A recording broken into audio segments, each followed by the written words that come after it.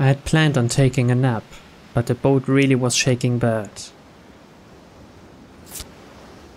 I gave up on sleeping and went up onto the deck. There, I was welcomed by the shining sun and a strong sea breeze. Amakusa had been doing some stretches on the deck. He must have a lot of time on his hands too. After all, it'll be several more hours before we reach Niijima. It would only have taken a couple dozen minutes by airplane, but there was the chance that the Niijima airport was under the Sumadera family's web. The harbor would probably be the same. For that reason, I had obtained a boat that would let me land while avoiding the harbor, no questions asked. I'd bumped into a cheery boat captain, plied him generously, and he had decided to help me out, amused. まだだいぶかかるの? さっき船長に聞いたら、あと2時間はたっぷりかかるそうです。ま、贅沢は言えねえですな。いいお天気ね。焼けちゃいそう。甲板で読書ですか？本が傷みますよ。Amakusa apparently thought this because I was clutching Maria One-chan's diary under my arm. I'd been reading it half asleep, which was why I'd come back up still clutching it. どうですか？マリアさんの日記から六軒島の真相は探れそうですかい？さあ、あの島で何があったかなんて、どこまで調べても仮説でしかない。メッセージボトルもお姉ちゃんの日記も、魔女が闊歩するおとぎ話が記されているだけで、何もお手上げよ。新島での関係者からの聞き込みに期待するしかないですね。ウィッチハンターどもが散々質問攻めにしてるでしょうから、きっと新事実なんて見つからないわよ。そこまで期待してないのに、半日も船旅をして新島に行こうなんて、実に気まぐれなことです。調べたっていう自己満足のための旅みたいなものよ。本気で12年前の真実が解き明かせるなんて、私も甘えてるつもりはないわ。その自己満足が終わったらどうするつもりで？さあ、考えてないわ。新島に行って関係者に話を聞いて、最後に六軒島に行って花でも捧げたら、私の旅はおしまいね。Several days have already passed since this journey began. After being told by Bernd Kastel on the roof of that building to search for the truth of 12 years ago, I'd left on a journey like trying to grasp a cloud. At the time, I felt as though I'd experienced something mystical, and had the feeling that I might be able to grasp some kind of miracle at the end of this journey. But after several days passed, my excitement died down. On that day, when I stood on the roof of that skyscraper, my heart was completely cornered and dead. So I'd wanted from the bottom of my heart to be released from the cage of my body and rise into the sky. And I'd crossed the fence in order to die. Maybe experiencing the desire to die and actually stepping forwards, throwing my body down, caused some kind of mystical experience inside my head, making me think I had received a message from a witch. The excitement from my jump lessened over time, and the more I came back to my senses, the more this journey lost its meaning. But I didn't even consider suspending this journey just because of that. If I stop this journey, it'll mean acknowledging that the message from that witch was an illusion. And I felt as though that meant throwing away the promise the witch made. And any chance that someone from my family might come back. So, because it was hard to believe that those events were an illusion, I've continued on my journey. I don't seriously believe that this journey will change anything. It's even up to me when to end this journey. It's up to me to choose where the final destination is. In the end, this journey is only for my self-satisfaction.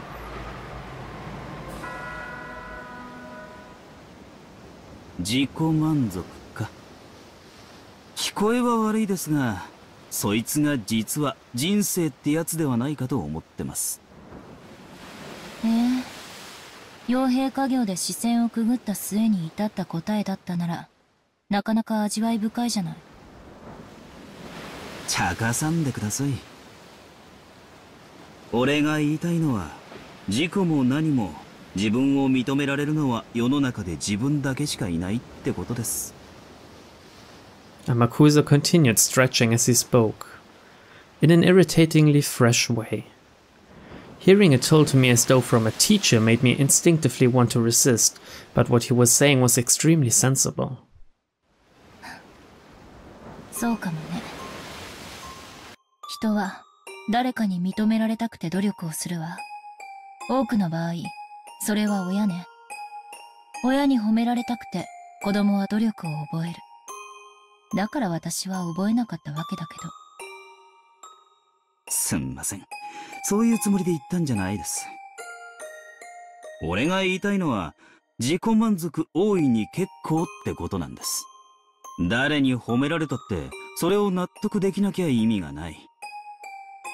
逆を返しゃ、誰に褒められなくったって、自分が納得できりゃそれでいいってことです。自己満足と向上心って矛盾するから、普通は悪いことって教えられるわよね。天草の論法はなんだか新鮮よ。誰かに認めてほしくて、だけれど何を努力すればいいのかわからないのが人の世の苦しみです。俺にもそういう頃があった。誰かに認められたくて、でも何を認められればいいかわからなくて、そして何をどこまで努力すれば誰に認めてもらえるかわからなくて、随分と無茶苦茶をやってきたもんです。それで天草が至った答えが自己満足だっていうの？聞こえは悪いがそういうことです。我ただ足るを知るってやつですわ。俺がこれでいいと思った人生なら、それはとやかく言われてどうこうってもんじゃない。エンジェさんの人生もこの旅も同じです。エンジェさん以外の誰にもとやかく言う権利なんてない。旅の意味と成果はエンジェさんだけが決める。エンジェさんにとって有意義な旅になったなら、それで十分なんですよ。あんたってちゃらけてる男だと思ってたけど、たまに変なこと言い出すのね。そういうこと、たまに言うとモテると思ってるでしょ。まさかまさか、そんなつもりで言ったんじゃありません。どうやらお一人になりたいようだ。俺は船長のところへ行っていますぜ。どうぞごゆっくり。Amakusa apparently decided I was in a bad mood, although I didn't feel that way myself. Or he might have finished a set of stretches and wanted to cool off in the shade. The sea winds were strong, but not enough to cool the rays of the sun. Amakusa disappeared. Only I remained. 自己満足こそが人生か。そんなのつまらないです。人生はどこまでも強欲でなくっちゃ。I noticed that Maman had suddenly appeared, her abundant hair fluttering over by the prow of the ship. 強欲な人生は確かに楽しいわ。でも、あなたと違って人間には寿命がある。永遠に強欲のままだったなら、人は死ぬ最後の瞬間にも欲があることになる。欲があるということはつまり、欲しいということ、持っていないということ、満たされていないということ。自分が満たされていると思えないまま死ぬのはきっと辛いことよ。だからきっと自己満足って必要なんだわ。なるほど。寿命ある存在にはそういう妥協点も必要ってことですか。私たちの主はやたらと寿命の長いお方ばかりだったんで考えたこともなかったです。人間ってのは満たされるために生きてるのかしら。だとしたら無欲が一番人生の優しいことになるわ。なるほど。7つの大罪の一つが強欲になるのも納得ね。お褒めに預かり光栄です。Apparently that counted as a compliment in Mammon's eyes. She turned and gave a graceful bow. エンジ様、人間は死の瞬間に満足であるために生きてるんですか？死の瞬間に何かが満たされていないのはきっと辛いんじゃない？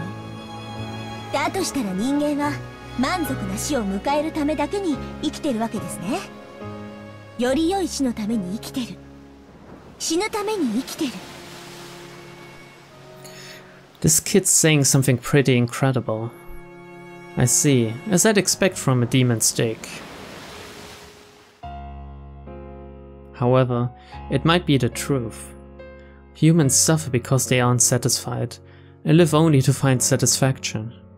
In other words, that might be the same as a desire to die satisfied. 言い返せないわ。人は満たされるために生きてる。そして満たされたまま死にたいと願ってる。だからその満たされ方がわからないのはとても辛いことだわ。どうやれば満たされるんです？人間の人生は。認めてもらうことよ。お前は幸せだってね。誰が認めてもいいものでしたら私が認めてあげますよ。そうよ、そこなのよ。誰に認めてもらえばいいのかわからないのよ、人は。その認めてくれる人を探すのが人生の旅なんですか。へえ。おかしな話ね。認めてもらおうと認めてもらわなかろうと自分の境遇に変化はないはず。にもかかわらず認められれば満たされ、認められないから満たされない。まるで青い鳥だわ。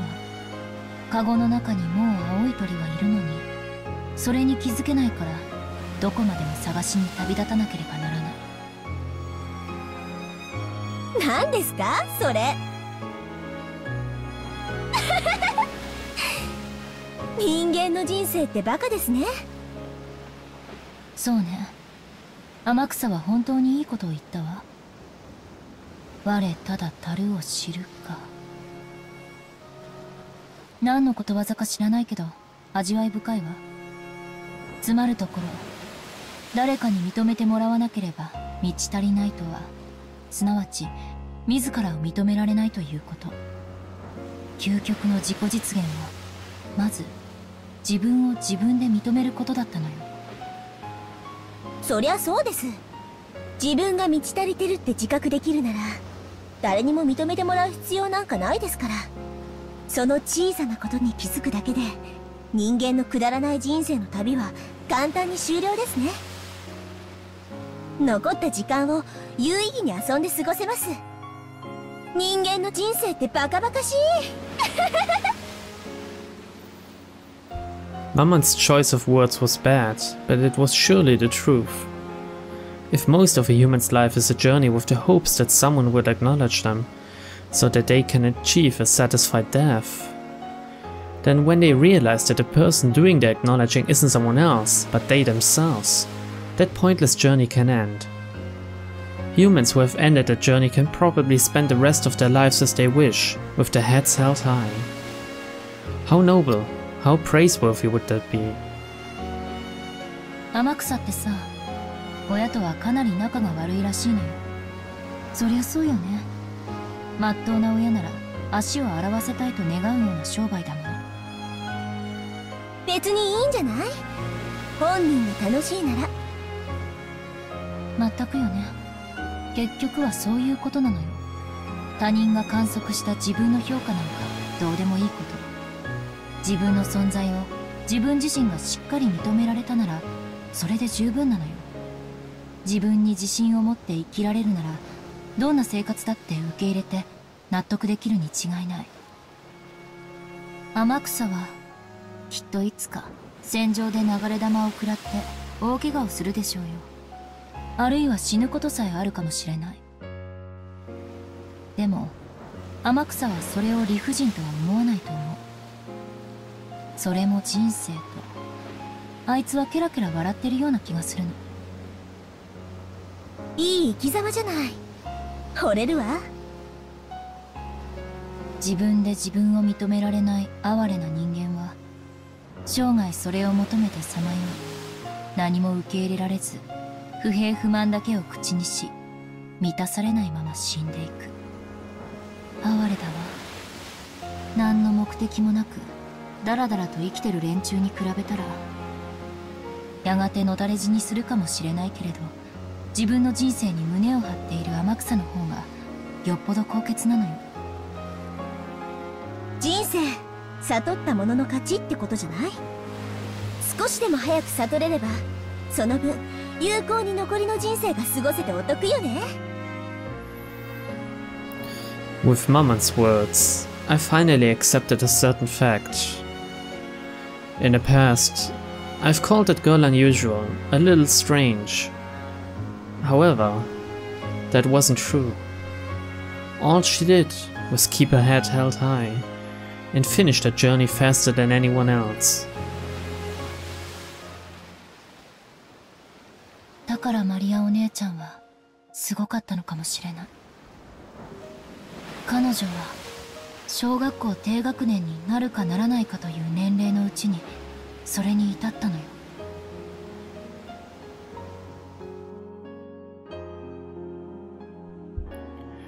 For people like us, looking at her life from the outside, it wasn't something we'd call blessed. But even though days like that were engraved in her diary, they always finished up by saying that it was a happy day. Even though the part of her mother that didn't love her daughter came and went, she believed that her mother loved her. The mother's love that didn't exist, she created herself, filling her world with love. Others might observe her as an unsatisfied, pitiful girl, but she herself acknowledged that she was satisfied. And so, she was happy that way. It's easy to observe that as something pitiable and sad, but to her, that was an outsider's opinion, so it didn't matter. Whether or not it was happy for her was the only important thing. It's just like how, when people who live in the city point to the lifestyles of those in rural areas and mourn their inconvenience and feel sympathy for them, it's really none of their business. If those who live there are satisfied with what they have, that's more than enough.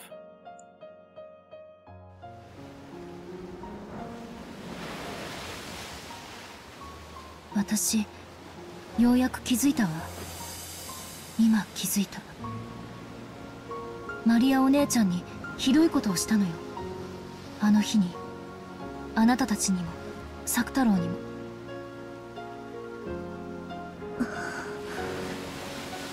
魔法があるかないか、それを決めるのは他人じゃないわ。自分よ。マリアお姉ちゃんにとって魔法があるかないかは、マリアお姉ちゃんが決めるべき問題で、私が決めることじゃない。なのに、私は幼いあの日、口にしてしまった。魔法なんてあるわけないって、彼女を傷つけてしまった。The fact that magic doesn't exist in my eyes matters in my world. But denying it even in One-chan's world for that reason was totally misguided. マリアージュ・ソルシエルはマリアお姉ちゃんの作った魔女同盟。私はそれに誘われて一緒に魔女になろうと言われたの。新しい面白い遊びだと思って私はしばらくの間それに付き合ったわ。でも幼さゆえの残酷さ、途中で飽きてしまった。そして鋭利な言葉で彼女の純粋無垢な心を切り裂いてしまったの。あの時大喧嘩をしたはず。私はすぐに忘れてしまったけれど、彼女には忘れられないものだった。なぜなら彼女にとって魔法は確かに存在する自然な力で、それは私とも共有できると信じていたから。マリアお姉ちゃんにとって魔法は世界を幸福に解釈できる、いえ、全てを幸福にできる、まさに魔法の力だった。それを私にもお裾分けしたかっただけ。その気持ちを幼い私が引き裂いた。だから彼女は誰とも魔法は分かり合えないと殻の中に閉じこもってしまったのよ。だとしたらマリア卿もやはり人生の旅は終わってないわけね。自分に納得できてるならエンジェ様に否定されたくらいでへこむ必要なんてないわけだし。お姉ちゃんは幼かった。天草みたいな達観にはまだ至ってなかったのよ。はあ、だからこそわかるわ。マリアージュ・ソルシエルという魔女同盟がなぜ必要なのか。An alliance where each acknowledges that the other is a witch. そうよ。それが確かマリアージュ・ソルシエルの取り決めの第一条だった気がする。同盟の魔女は互いを魔女と認め尊敬し合うことって、それこそが魔女同盟の一番の、そして唯一の意味なのよ。Maria One-chan wanted to share with me the secret laws to make the world happy, called magic. But I was young. And she was too. I hurt her with innocent cruelty. 私はあの日に言ったわ、暴言を。あなたたちや作太郎に存在するわけがないって。失礼しちゃうわ。私たちが存在するって自らを認めてる。魂が寝ぼけてる人間どもとはわけが違うのよ。我を思うゆえに我あり。魔法を認めようと否定しようと、私たち煉獄の七姉妹という魔法が存在することはゆえに事実。エンジェ様の言葉を借りるなら、私たちが自らをそう認めている限り。それを他者である私が否定するのはまさに暴力だわ。それはきっと実の母にお前なんか生まれてこなければよかったと、いいえ消えてしまえと怒鳴りつけられるくらいにね。Even after being slammed by all those words, Maria One-chan's magic made her believe in her mother's love. Sakutaro, her magic friend, always encouraged her. He kept saying that her mother loved her, that she was coming home late because of her work, and that she would definitely bring back a present. Even after Maria learned that her mother's work wasn't really the cause, magic allowed her to continue believing. And by believing that her mother loved her, by acknowledging herself, she filled her world with love and peace and serenity, establishing it completely. 12年前に何があったのか、私の家族がどうなったのか、それを探る旅じゃなかったのよ、これは。ならこの旅は何なの？マリアお姉ちゃんにあの日のことを謝る旅だったのよ。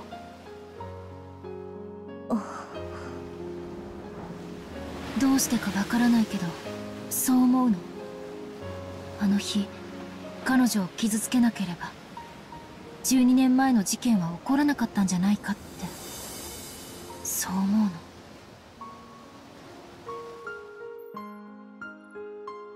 I have no basis for it.